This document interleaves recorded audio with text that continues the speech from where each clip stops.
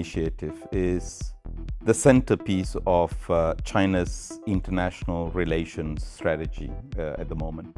It is mainly designed to connect the flourishing East Asia, of course China being the center point of that, to the other part of the world, which is basically Europe, right? And of course, in the process, connecting a whole lot of countries that come in between to this particular connection, in a sense.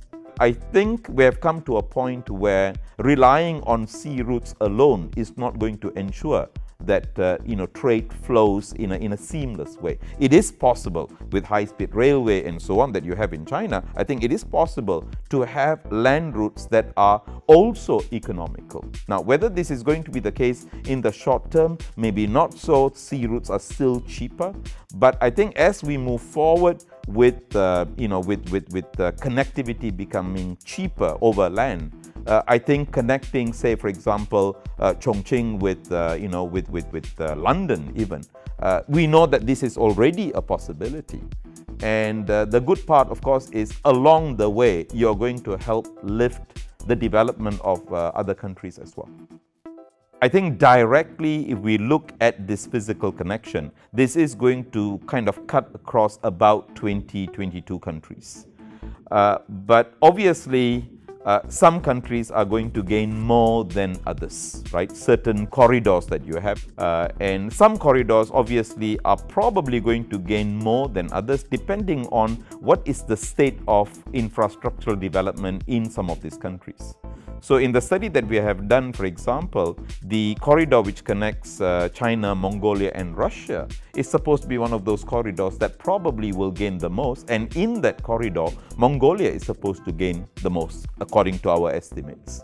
Similarly, the other corridor that I think is quite advanced is the corridor that connects China with Indochina, pretty much Southeast Asia. And in that corridor, a country like Myanmar, for example, is supposed to benefit the most. And I think it's quite intuitive in the sense that both Mongolia and Myanmar are countries that do not have physical connectivity that much.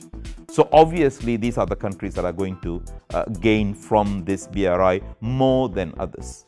But having said that, a country like Singapore, for example, is also going to be benefiting from this initiative, in the sense that they are also the hub for Southeast Asia. So obviously, as a result of this connection, you are going to find more goods that are going to be traveling across borders.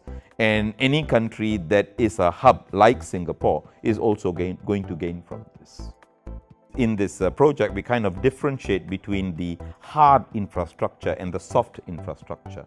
The hard infrastructure being the roads and railroads and ports, and also digital infrastructure, and the soft one being the trade and investment facilitation that needs to take place at the same time.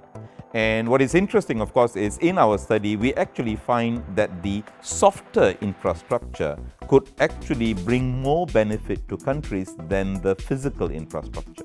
There is still difficulty, there is still a lack of efficiency when it comes to land borders.